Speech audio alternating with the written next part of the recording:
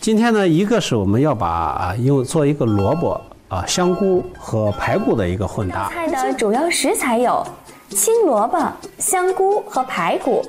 第一步，将萝卜切条，加入少许盐，腌制10分钟左右，放入开水中焯制10分钟。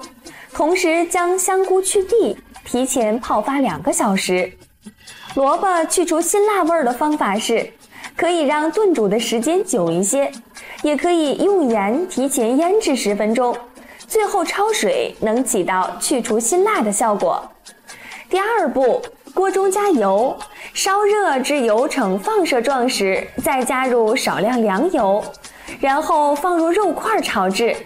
待肉炒至变白后，加入葱姜爆锅，随后加入酱油、料酒调味儿。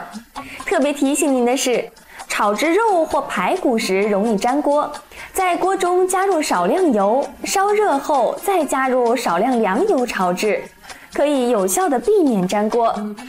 另外，炒肉时不需要焯水，只需要提前泡制出血水即可。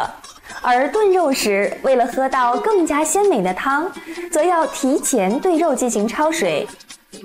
第三步，加入香菇，泡制香菇的水、蚝油、水、焯好的萝卜，待开锅后炖煮20分钟，最后加入盐调味，出锅装盘。特别提醒的是，在肉炖煮完成后再加入盐调味，否则会使肉质变老，不易煮至软烂，且最后加盐不会影响入味的效果。这样我们这道鲜香味美的香菇小排焖萝卜就做好了。